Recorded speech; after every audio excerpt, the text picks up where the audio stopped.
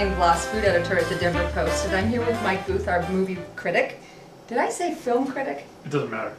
I'm both. I see movies no, did I and call films. myself? Sometimes I even watch TV shows. What did I call myself?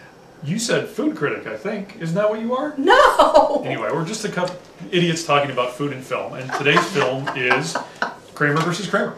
And it's a huge multiple award winner. You're talking about Best Picture, Best Director, Best Screenplay, Best Actor for Dustin Hoffman, Best Supporting Actress for Meryl Streep, more nominations in Supporting Actress and another Supporting Actor, and plus 2 other technical awards. And the youngest person still ever nominated for Academy Award with the young boy, Justin Thomas. So just, you know, tremendous stuff. It was a great movie. And one of the key scenes when Dustin Hoffman has to take over parenting and doesn't know any clue what he's doing because he's been working all the time. Right. Is his son demands French toast before he's going to go off to school or whatever. Right. And Dustin Hoffman's never cooked a thing in his life. So what he does, takes some of this delicious Wonder Bread, and his son's sitting next to him on the counter, and he folds it up because he thinks the milk goes in the glass. It goes like this, and it kind of crumbles up, and he's kind of saying, oh, this is going to be fine, don't worry about it, and he's going to put it in the pan, and clearly a huge mess. So, I have a better way. yeah, looks good.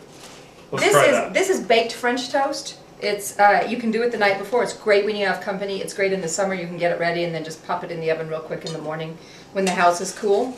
You take French bread or Italian bread or sourdough, any kind of loaf bread, cut it in slices. You're gonna use Wonder Bread? You could use Wonder Bread, but I would prefer not to. Okay, let's put this away. Get all the ingredients together. You slice up a loaf of bread. You pour milk and cream, or you can use evaporated milk, and then a half a dozen eggs.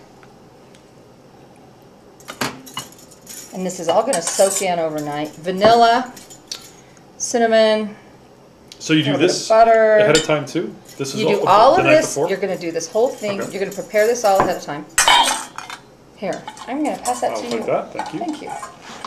And then you top it with this mixture of chopped pecans, brown sugar, and butter, and cinnamon.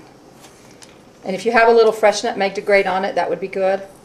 You could use powdered nutmeg, or you could skip the nutmeg if you don't like it. Can I just eat that as breakfast cereal? Sure. Okay.